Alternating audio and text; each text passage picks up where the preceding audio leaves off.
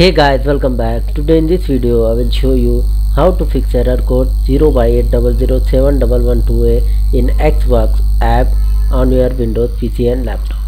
So for this guys, first method, you check your internet connection. And the second method is you check your Xbox server. And the method number third, you go to start and open the settings.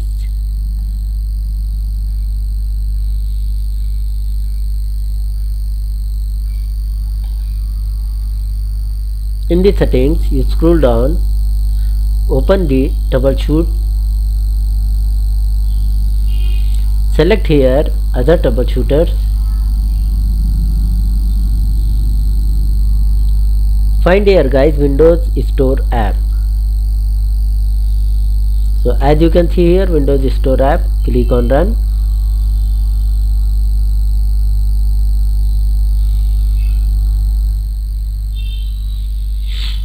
And complete the process.